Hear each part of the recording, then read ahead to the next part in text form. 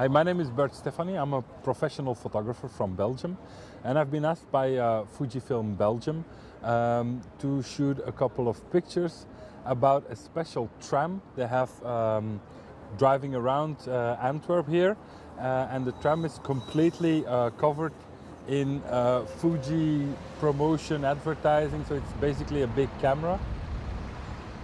A camera I had with me but it didn't use too much is the X100S. It's a great camera for street photography and everything, and I took some decent shots with it, but the lens is a bit too tight to get a tram in one piece on the picture, but we definitely have some nice shots with the X100S. The other camera, my main camera, is the X Pro 1, and as a backup I also had an XE1 with me too. They're basically interchangeable, and instead of changing lenses I often just change cameras. On a couple of occasions I shot with two cameras, starting with a longer lens on one camera and then taking over with the other camera with a shorter lens, so I could make the most out of one passage of the tram. Now when it comes to lenses, the 1855, this is the 1855, is a very good all-rounder, and we shot definitely some really good shots with it.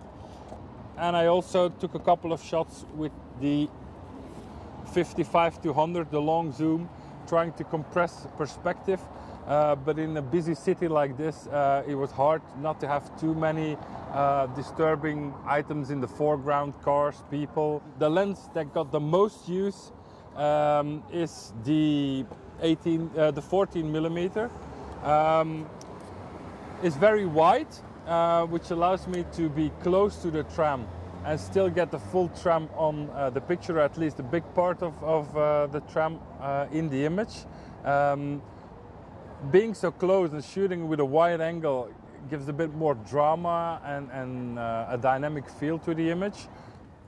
During the shoot we used mainly three techniques. The first one we used is composition, and making your composition before the shot actually happened. The good thing about these trams is they come every couple of minutes. The X-Tram takes about an hour to come by, but there's a tram coming by pretty much every few minutes, so you can practice and be ready until the X-Tram actually comes by. The key is to find compositions that might work, and also take a risk, even though it means if you miss the shot, and it happened a couple of times, if you miss the shot it will take around an hour before you get a second chance at the same location. But if you play it too safe, you're only going to make pretty boring shots. We started out by just making sure we had some safe shots in the bag, so we could experiment more freely and be more creative in the compositions that we try to make. The second technique we relied upon pretty heavily is panning, using a slow shutter speed and just following your subject, making sure that your subject is sharp, but the background gets all kind of streaked with blur because of the slow shutter speed. It takes a bit of practice, but once you get used to it, I shot basically at 1/15th or maybe 1/30th of a second. Now the Fuji shoot at 6 frames or 3 frames a second, so I used it on motor drive just to make sure that I had a couple of shots, because there's only one pass. I think today in a full day we encountered the tram 6 or 7 times, so you don't have many chances, so you want to maximize your opportunities by using the motor drive in this case.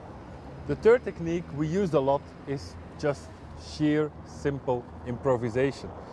You have to be ready to change the plan, you have to be ready to think on your feet, because sometimes things happen. There's too many variables that we can't control shooting in a city like this, so we have to adapt. Like sometimes you are ready, you have the perfect composition, and you just have to push the button to get your picture, and then a truck comes in front of the tram, something else happens. It's all possible simply because we are in a busy city. In those cases it's important to be able to move quickly, so don't take too much gear. Another thing that's important when you have to improvise is to know your gear inside and out. And I do admit, although I am mainly a manual shooter, that I sometimes rely on aperture priority, and definitely on the X100S. That is pretty reliable. And I know that I rather have an image that is like half a stop under or overexposed than no image at all, because I can save it in post-production. A picture that I didn't take, I can never save in post-production. I had a lot of fun today. I even learned a couple of things. It's great fun to just go out and have a client that trusts your creativity and your skill to do something with a pretty broad assignment. But now I'm really tired, so I'm going to take my gear and I'm going to hop on a tram and go home.